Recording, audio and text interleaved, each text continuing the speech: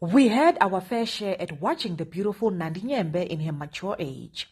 Take us for a ride in her latest TV screen drama soapy, and that is House of Zwide. She made sure to invite new faces and spread her talent with so much passion. She got to spread her love for acting in a few words about having productions take care of their cast without dragging them or calling them names. Hi T-Squad. We've been in smaller productions where it was about, come, you know your lines, do your job and go home. And they don't care whether you arrive home safely or what. As long as you have done your job, you have given them what they want. But here you are treated well. There is care. It's very different, she said. Talking about the very coming Netflix film Happiness Ever After, she says they made a statement to her by showing the care that she's not used to.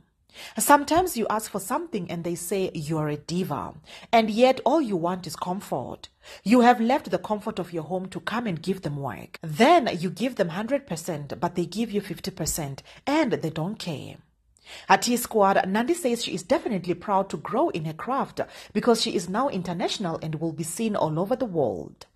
Her talent is not only bottled in South Africa only. Here it was wonderful. It's an eye-opener. I wish and hope our industry learn from it. I feel very honored to be in this production. I feel my craft has grown because I'm going to be seen by people.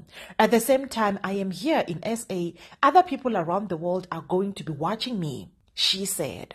Congratulations, Nandi. You have poured your heart in so many ways on our screens, and it is impossible to not feel your motherly love and passion for acting and acting out a character as it is. And that's it for now, T-Squad. Do leave your comments down below. I love you.